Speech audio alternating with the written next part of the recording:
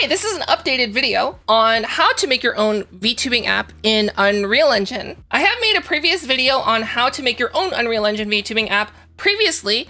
It's fallen a little bit out of date, and today we're going to be using a different method, but if you're still interested in doing the original method, you can still follow the same tutorial, just use Visual Studio 2019 or later. In this video, we're going to be doing it a completely different way, which is a lot easier and a lot more manageable for most people. And this has actually been recorded on my Twitch channel, twitch.tv/Fofamit. And that's why you're seeing a bunch of crazy stuff happening right now. This video has been sponsored by Rococo.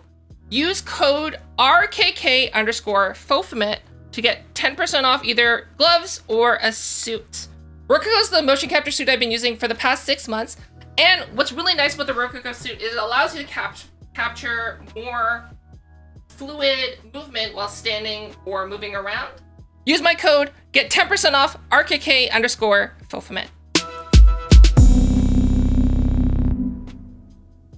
All the links are going to be in the description below. And also I have a model that's going to be for sale. It's the Fattori model. And what's going to be really nice is that in the future, the Fattori model will have an update, which will include an example project with everything already set up for you, both in Unity and Unreal Engine. We're going to start by going to the Unreal Engine website, and you're going to press the download button. And we're going to be downloading the launcher, and then you are going to go ahead and install it. So once you have it installed, you should have a new icon like this with the Epic Game Launcher. And then you're going to have a tab on the side that says Unreal Engine like that. So to download Unreal Engine 5, you just need to go to the library. And if it doesn't already have Unreal Engine 5 like it does right here, you can go to Engine Versions, Add, select the engine version that you want to install right here. In this case, it'll be Unreal Engine 5.01. Then you will press Install. So in my case, I already have it installed. This might take some time. Once Unreal Engine in your launcher has finished downloading, we're going to go ahead and launch it. Once Unreal Engine has launched, we're going to start by making a brand new project. I personally like to start in the film, video, and live events. We could start with a blank template, but I always like to start with a virtual production template because essentially that's what VTubing is in some senses. That's virtual production. And we're going to name this Vtuber tutorial. And we're going to press create. Once Unreal Engine launches, you might need to spend a little bit more time preparing shaders. Okay, so once your shaders have compiled, and don't worry, you don't have to do this very often. Basically, it's a one-time deal. Once they're compiled, unless you decide to rebuild them. But anyways, now your shaders are compiled, we can get started. So the first thing you should do, we're going to go to Tools, New C++ class, and we're going to be adding an empty C++ class. The reason why we're going to be doing this is that if we're going to be adding any new plugins in the future, it just basically makes it so that it's a lot easier to add custom plugins that require the source code. So we're going to go ahead and click Next. We're going to go create class, and we're going to be adding C++ code to the project. So it's going to require you to close and then reopen Unreal Engine. So that's what we're going to be doing. So we're going to go ahead and exit and save. So now when we're reopening it, you're going to see your project right here in the My Projects tab. And if you just double click it, it should already open in Unreal Engine 5, and you can see the engine version right here. So now that is relaunched, what you'll notice is that the shaders might have recompiled, but they recompiled super quick, which is great because remember, you don't have to do it very often. So the next thing we're going to do is we're going to double check the plugins that we have available. So we're going to go to Edit, Plugins, and there's going to be a couple plugins that you're going to want to have enabled. So one is going to be Live Link. So we do have Live Link already enabled because that's part of the virtual production template. What I would also recommend is just adding in Live Link control rig. And then we're also going to go save all, and then we're going to close it out. So now in order to use this with normal VTubing, we're going to need a couple extra plugins. And close this. So we're going to exit out of Unreal Engine. One of the other plugins is BMC4UE. So what we're going to do is we're going to go to the releases, and you're going to scroll down, and you're going to download the latest version for Unreal Engine 5, which will be right here. We're also going to be downloading the ueOSC plugin as well. So we're going to be downloading the latest version right here. You're right, I did forget that. And you're also going to be needing VRM for you, which you can get in the releases here as well. Make sure that you download the latest version. You can just check when it's been updated right here. What we're gonna do is we're gonna go back to the launcher. You're gonna go to the VTuber tutorial. You're gonna right click it in your My Projects and you're gonna go to Show in Folder. So here in the content menu folder, so we're gonna add a plugin folder. So you're gonna name it Plugins. And then what you're gonna do is you're gonna open that and then we're gonna add the plugins that we just downloaded into this plugin folder.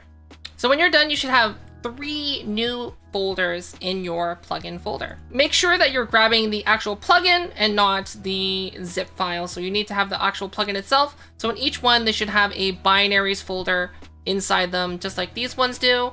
And that's how you know you got the right directory in there. So once this is done, we can relaunch our project. So now that your project is reopened with those new plugins, the next thing we need to do is make sure that they are enabled. So what you're gonna do is go to the Edit and Plugins option again, and then you're gonna type in VRM in the search bar to make sure that they are enabled. So right now you see we have the VRM4U plugin, but it's not enabled, so we're gonna check it. And we're also gonna type in OSC to make sure that ueOSC is also enabled, and now both of them are enabled, so we're gonna restart the editor. Okay, so now that you have all the plugins enabled and you have everything relaunched, so the next thing we need to do is import your VRM model. So what you're gonna need is you're gonna need your VRM model, and then you're also gonna need a VRM map. So what we're gonna do is first we're gonna drag in the VRM map to import it. So you can just drag it right into the content browser, right into the content window right here, like that, by clicking and dragging it in. So now that you have your VRM model imported, the next thing you're gonna need is a VRM map. Because right now you can bring your model in, no problem. So like right here, you're gonna see the name of your model with a light pink lavender line, and you can, that's your skeletal mesh, and that's where you're gonna click and drag into the scene just like that. And it will take some time for the shaders for this to render. So while it's rendering, you're just gonna see the no texture version of your model, just like I am right now. And in order to get the VRM map, we're gonna be needing to download an extra plugin for Unity. And what the VRM map allows you to do is basically it allows you to map the skeleton of your model to a animation blueprint. So it allows you to control it with motion capture software such as VSeeFace, Rococo, or Virtual Motion Capture. So we're going to be going to this GitHub. Once again, the link is going to be in the description, and you're going to be getting the VRM map exporter like right here. So you're going to go to Releases, and then you're going to get the Unity package just like this. If you haven't done this before, as I would recommend checking out my Unity tutorial on how to convert your model into a VRM, which you should see popping into on the upper corner up there. And you should be using that very same project file. If you have not done that before, then what you're going to need to do is you're going to need to start a fresh start of Unity. So we're going to be opening up Unity Hub, and we're going to start by making a new project. And we're going to start the new project in 2019 431 F1. And we're going to call this project VRM Map. And we're going to press Create. What you're also going to be doing is you're going to also need another plugin, UniVRM. Link is also going to be in the description for this one as well. And you're going to go ahead and download it. So once you have Unity open, we're going to go ahead and import both of those packages. So the first package you're going to open and import is UniVRM, and it's going to ask you to import all these things. So we're going to go ahead and press import. Imported. Yes. Use recommended linear. Perfect. So UniVRM should be imported, and you should see something like this, UniVRM 0 at the top. Great. Next thing we're going to need to import is the VRM map package as well. So we're going to go ahead and just click and drag it into the assets window just like that. And you're going to have a import package just like this and press import. And then to know it's successfully imported, you should have a VRM map menu just like this at the top as well. So in order to get a VRM map, what you're going to need to do is you're going to need to make sure that you import the very same model that you're going to be using in Unreal Engine. So you're just going to click and drag it into the assets window just like that. So you're going to be importing your VRM model. If you don't know how to convert your model to a VRM for VTubing, I do have a couple tutorials that you're going to see popping in the corner just over there. In order to export the VRM map for your model, so when your model has finished importing, you're going to see a package, a prefab package of your model. So you're going to click on that. You should see the blue cube. And then in the bottom corner in the inspector, you should see all of this information pop up. So you're going to go ahead and click on that and then go to the VRM map and press export. So then what you can do next, once it's been exported, you can just go right click right here and go to show folder. Sometimes it'll update and you can see it here, but when you click show folder, you'll see the assets menu and you'll see the VRM map right there. And that's what we need. So once we are finished with this, we can go ahead and close out this Unity project. So now that we have the VRM map, we can go ahead and import this into Unreal Engine. So we have our model right here in the scene, but we have no way of moving the model because if we press the play button, so we see that nothing is actually happening with our model because we have no way of moving it around. So what we need to do is we need to create something called an animation blueprint. And that's where that VRM map really comes in handy. So how we're going to make a animation blueprint is very simple. So all you need to do is find the skeletal mesh of your model. So that one with the lavender pink line, and you're going to right click it and we're going to go to create and then animation blueprint, just like this. And you can name it just for the sake of this tutorial. And we're going to go ahead and double click it once it's opened. What we're going to be doing to animate this model is we're going to be using virtual motion capture protocol. So to send the motion information into Unreal Engine through the animation blueprint, there's going to be, you can either use VSeeFace or you can use virtual motion capture or you can use Codemiko. So in this case, we're going to be using either VSeeFace or virtual motion capture. So we're going to go ahead and right click this right here into the animation blueprint graph.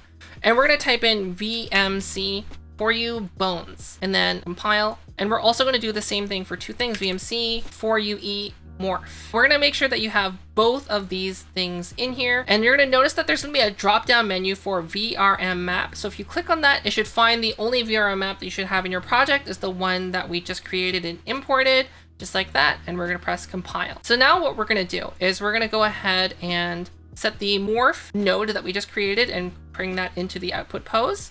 And then we're going to have the modify bones go into the morph just like this. And we're going to go ahead and press compile. So if everything has gone well, you should see like the connection just like this. Next, we need to set the port number. So for this tutorial, we're going to be setting our port number to 39544.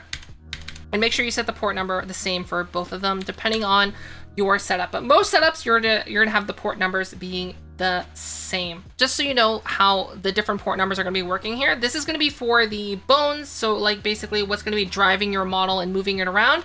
Whereas the morphs are gonna be like for your facial tracking if you have it. If you're using an application like VSeeFace, that's gonna be controlling both of those at the same time. And so this is all you really need to do. So next thing you need to do is use your motion capture application. So in this case, we're going to be using VSeeFace and we're going to be sending the data. So if you're using more than one computer, you might want to change your IP address to what the other computer is. If everything is on the same computer, you can just leave it at 127.0.1.1. And then you're going to send the send motion to the same port number that you have set in Unreal Engine in that blueprint. So what you're going to notice now is that our character has changed from a T-pose to this right here.